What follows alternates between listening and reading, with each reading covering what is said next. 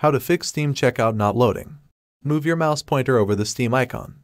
Now, press the right button on your mouse. A little menu will pop up.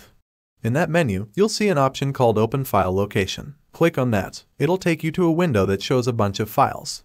Now, you need to find a folder named App Cache in that window. It might be near the top, and it should have a folder icon. Click on the App Cache folder once to select it. Then, press the Delete key on your keyboard. Now, go back to your desktop and double-click on the Steam icon to open it up. When Steam opens, look around the top right corner of the screen. You'll see a little family icon. Turn off Family View.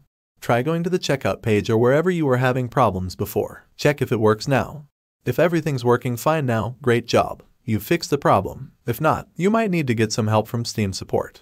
And there you have it. In just a few simple steps, you can fix the Steam checkout not loading issue and get back to enjoying your favorite games hassle-free. If you found this video helpful, don't forget to give it a thumbs up and subscribe for more tech tips and tutorials. Thanks for watching, and happy gaming!